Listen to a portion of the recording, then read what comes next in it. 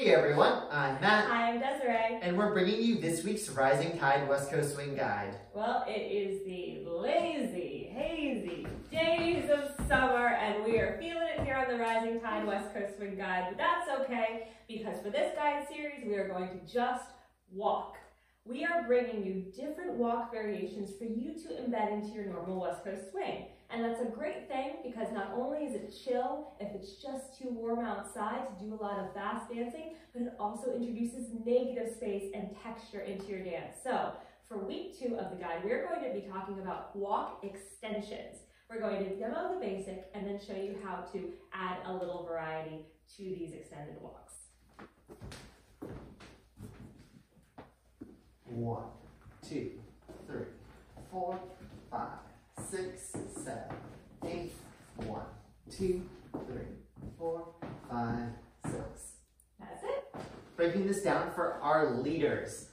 At the beginning, those initial walks, what I'm thinking about is I'm moving backwards, but I don't want my follower to catch up to me. So I'm almost projecting with my connection, stay away, stay away. Like imagine you're like holding up in your other hand a stop sign. So I'm thinking about, I'm going back, yes, but I don't want you to come too far forward just yet. Versus my typical lead where I'm stepping back, but I'm also encouraging my follower to come forwards towards me. When I'm doing those walks forwards after our redirection moment, I'm not thinking about anchoring and then walking forwards. That can feel a little bit misleading to the follower. And I'm also not thinking about setting like a really clear post here on 4 and then moving it forwards, because again, that can feel somewhat unsettling. What I'm thinking about doing is even on 4, I'm giving the follower the sensation that we're going to continue moving. We can do these forward walks in slight compression or slight stretch. Either one works. But either way, I want to be consistent within the walking, and I want to give my follower the sense that we're moving continuously through the walking.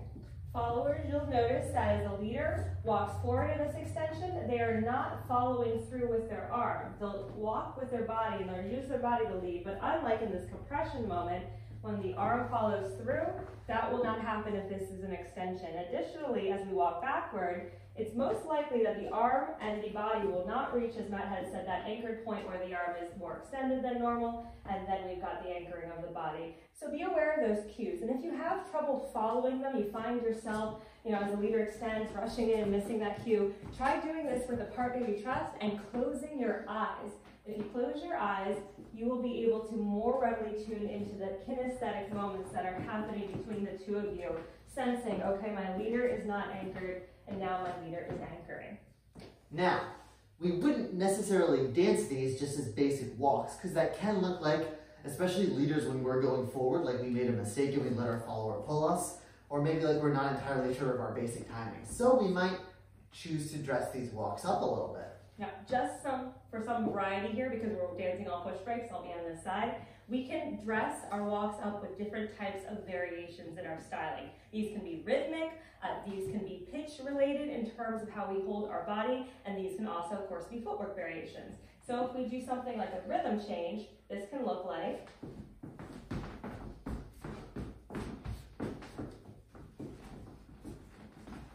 if we do something like a pitch change. Normally, it's not a good look to pitch backward, but as long as you're countering in your own body and are not pulling on the partner, this can work really nicely for extensions.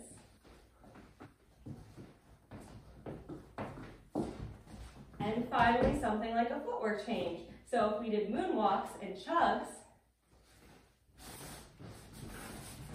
and then in the reverse, moonwalks and chugs, that can be fun too. And finally, of course, you want to pair this with the music, your mood at the time, what your partner is capable, what feels good and looks good on your body, and you might even partner some of these variations with another, like using sweeps, a footwork variation, with a pitch back.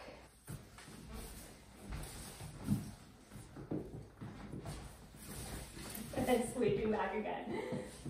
That was your guide. Thank you everyone for tuning in. If you like this video, be sure to give it a thumbs up, subscribe to our YouTube channel, like our Facebook page, and check out our website and online store. Links in the description. See you soon.